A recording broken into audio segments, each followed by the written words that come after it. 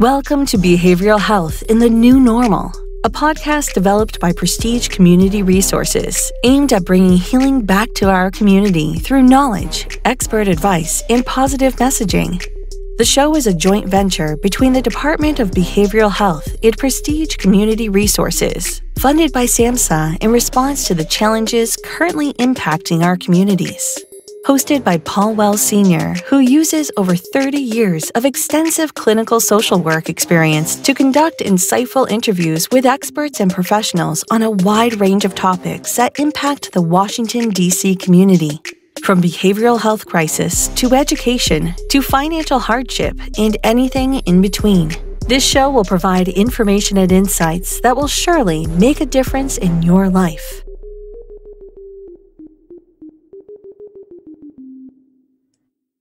Hello, welcome back. I am your host, Tania McQueen, and this is the Behavioral Health in the New Normal podcast. Today we have a very special guest, Shayla Voss. She is a social media influencer, a YouTuber, and most importantly, a mom.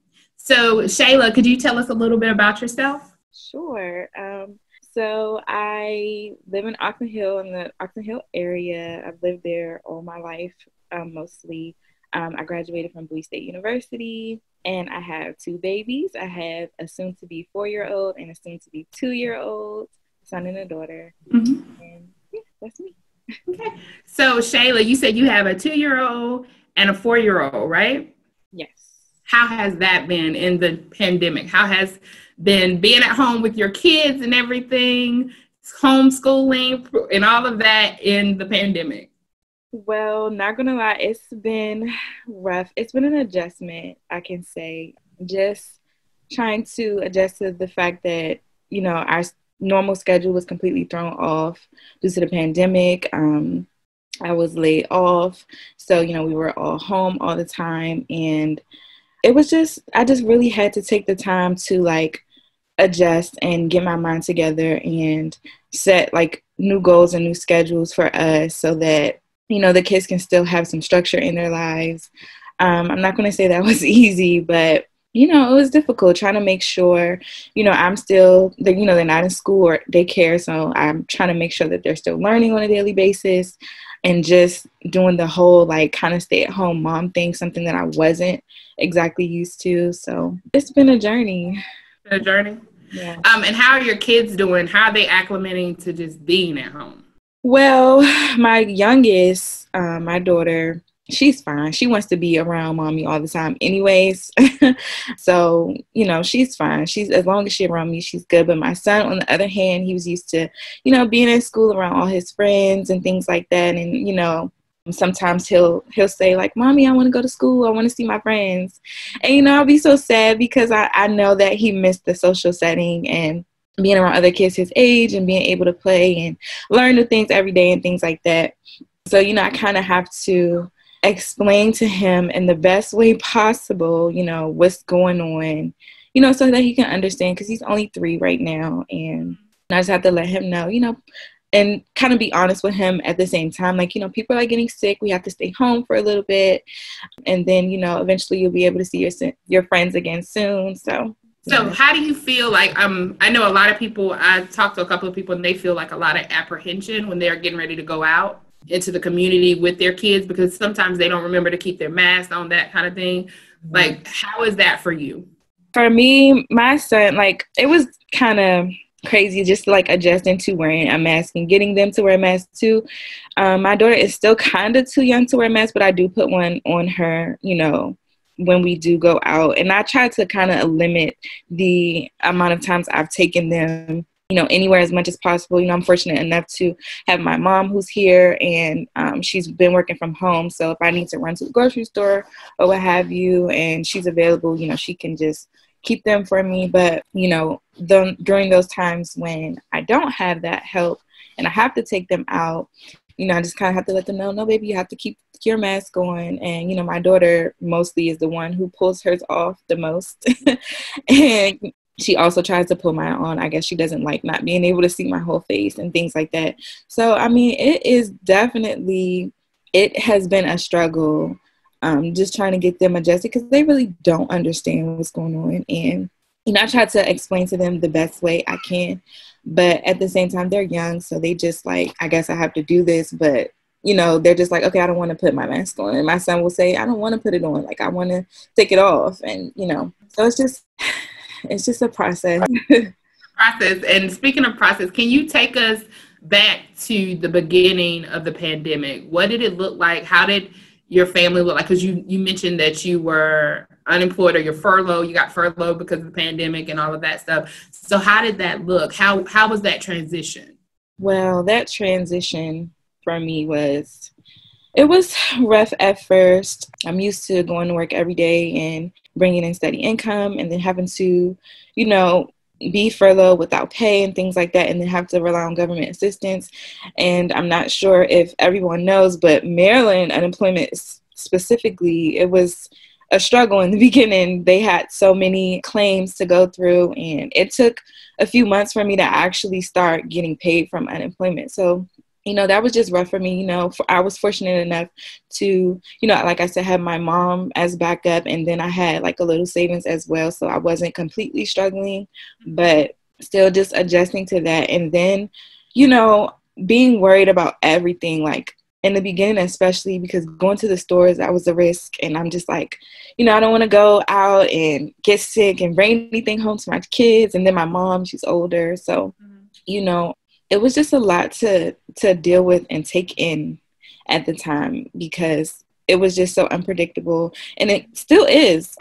It's still a lot that they don't know, and a good thing they have the vaccines now, but not, obviously we all can't get them as of yet. So, it took some time to adjust to like the new norm and wearing a mask and being afraid that, okay, I just went out and I was in the store and there was a bunch of people. So, I remember in the beginning being kind of paranoid at one point because I think it was more so like a panic attack maybe for me. But I kind of woke up one day and I was just so nervous, and like I found myself not being able, like I was breathing heavy and things like that. And I was just like, oh my gosh, like what if this is it? What if I have it? They were talking about the symptoms, having trouble breathing and things like that. And I like had to step outside and like get some fresh air for a second and like get myself together because it was just a lot. It was a lot to take in. I understand. I can honestly say I think we all went through a period of time where we were just like, I'm scared to go to the store. Like I'm scared I want to see my friends. I want to see my family, but I don't want to go into this area or that area. So I totally understand. So can you walk us through some of the things that you did to kind of, you said you were having anxiety attacks, panic attacks. Can you walk us some of the things that helped you cope through the pandemic, through the time that you had to stay in? Some of the things I did, I kind of made sure, I think it's important, just as a mom, as a single mom at that, to kind of, I have to take care of me in order to take care of my babies. So, I would just find time during the day to just meditate, really. And I like to write. So I take some time out, maybe when they're napping, to just write all my feelings and things like that down. And that has helped me a lot. And also, fortunate enough, before the pandemic started, I was in therapy. And then obviously before we were like in person, but then they started doing like a Zoom call for therapy and things like that. So I was still able to see my therapist on a regular basis. And she helped with a lot and just helping me come up with more coping skills and things like that. And being able to have that outlet and being able to talk to her about everything that was going on and how I was feeling, and just being able to just let everything out. So that's good you had that outlet, and I think it's good that you realize that, hey, I need to talk to somebody, because sometimes we don't realize that. So that's awesome, and hats off to you for going and getting help and seeking help, because we don't all do that. Absolutely. So I think basically, so what do you look forward to the most when the pandemic is over, when it comes to your kids and everything like that? I just kind of look for, and I kind of feel like everything may not go back to exactly how they were before the pandemic, because it's not like they are eliminating the virus altogether and it's just going to be completely gone forever. But something that I have to look forward to, I would say, is just being able to, I think during this time of being home with my kids, I was able to learn them a little more than I would have, having that 8-hour day at work and then coming home and being completely tired. It had its pros and its cons being here with them. So I kind of look forward to just kind of getting back out into the world. There's so many things that I want to do with them now. They're getting older. I want to take them places. So just really like exploring with them and letting them experience things. And I also want them to get back into social settings, take on clubs or activities and things like that. I want them to be able to have a nice social life and things like that. So that's something that I look forward to for them. And then for me, I want to go back to work eventually, because I miss bringing in money that I would, the money that I was bringing. Yes. So, I look forward to that as well. But yeah, I just think that, I'm trying to be positive about the whole thing. And I know that, hard times don't last forever. So I'm just, I have a positive outlook for our future. So you just talked about how used to making the money that you used to make and all of that stuff. So can you tell kind of how you figured out your budget and all of that stuff, just living off government assistance and unemployment, because it's not what you're generally used to making? Well, basically, in the beginning of the pandemic, it was okay. I mean, it wasn't exactly what I was making, but it was close to it because, they had the extra, pandemic assistance and things like that. But, once everything pretty much kind of stopped, I had to kind of just cut back on spending. I had to make sure that I put money aside for the things that we needed, like diapers, wipes, things like that. And, I just kind of had to know what was worth buying and what wasn't, because I feel like being home so much in the beginning, I kind of went Amazon crazy. And then I realized, me too. Yeah, so then I realized, like, okay, I need to chill out. Like, I don't know how long this extra money is going to last. It's going to be on government assistance. I don't know when I'm going to be able to go back to work. So, I just need to take a chill pill on the spending and just budget a little better. So, I started saving more. I started putting money aside, like kind of knowing what I would spend monthly on the necessary things that we need, like groceries and things like that. So yeah, I just kind of had to learn how to budget and save, and yeah. So you would say, even though it is a pandemic, some positive things came out of it as well? Yeah, some positive things. It's very unfortunate that so many people lost their lives during this time, and I feel for those families, and especially people not being able to be there in person with their families going through that. So, I feel for them wholeheartedly, but, at the same time, I'm extremely blessed for not having to, go through a lot of the things that others have. And, I feel in my heart that it's a lot of people that won't be able to see some of their family members again and things like that. So, I don't know. I have to really be grateful that I'm able to be here with my babies and my family and things like that. It's unfortunate that I wasn't able to see all of my family, like during the holidays. Holidays were different. Can you speak on that? Can you speak on how you tried to, basically what your plan was during the holidays? Because, kids are used to certain things and how we celebrate. So how did you make the holidays still feel like the holidays with everything going on? Well, a lot of things we had to do at home. Lucky enough, we were, they still had drive-through things like the little light shows and things like that. So we were able to go see that, and that was good for them.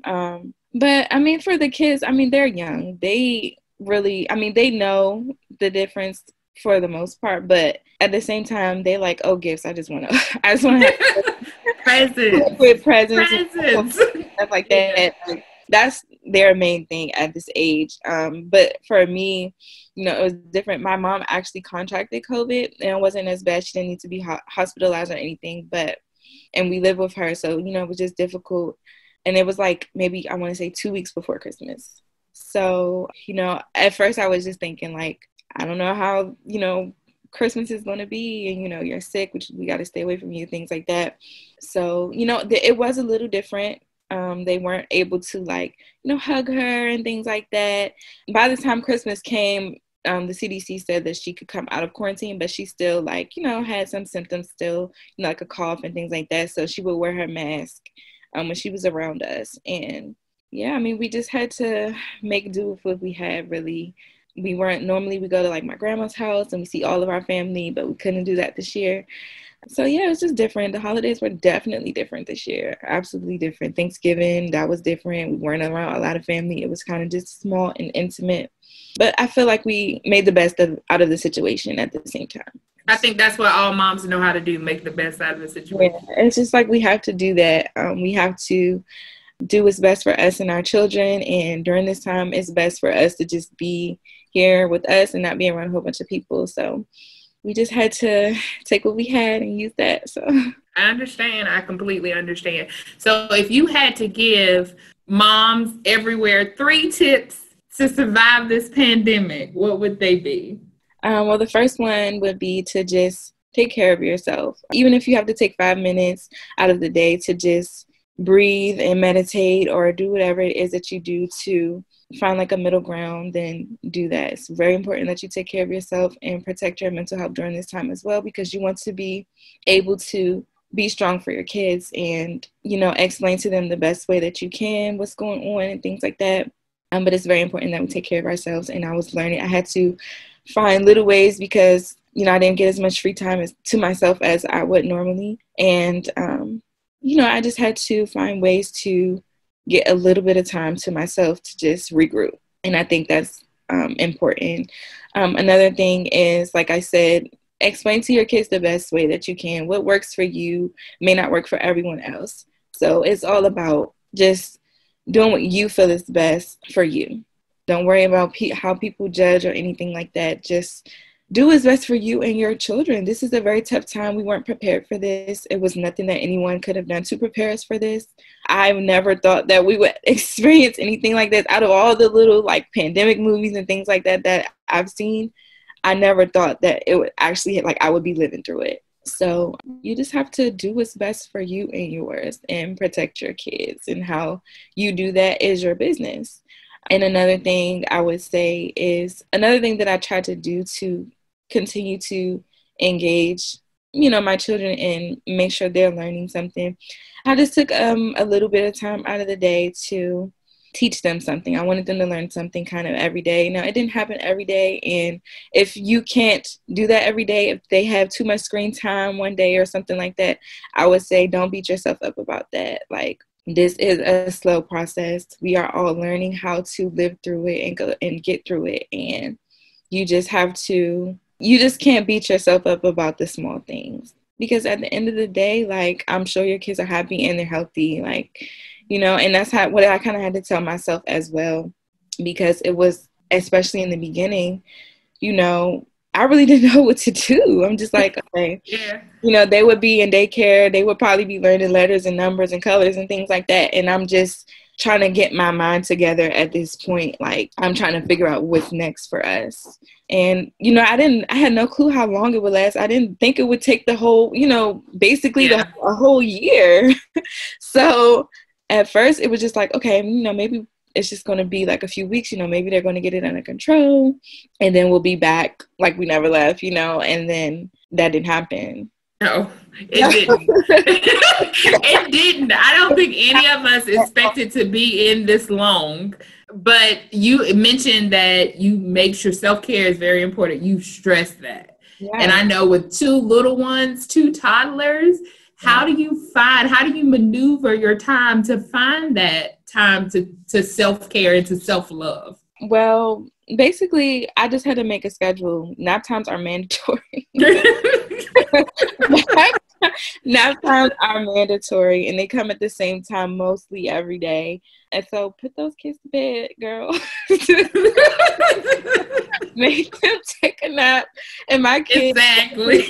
they take a nap they probably will stay asleep during nap time for at least an hour at the like shortest, but maybe like 2 hours. So I use that time to do whatever I need to do to just get my mind right. And most times I will sleep 2, And that's helpful for me too, just to catch up on some sleep. Or I'll write, like I said, I write, or just meditate really.